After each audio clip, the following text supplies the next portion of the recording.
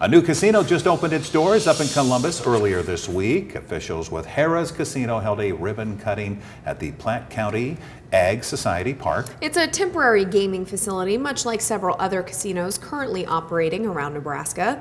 The casino offers 250 slot machines, and more is on the way as construction continues. Horse betting is also available. Officials plan to include 500 total slot machines with 14 table games once it's completed.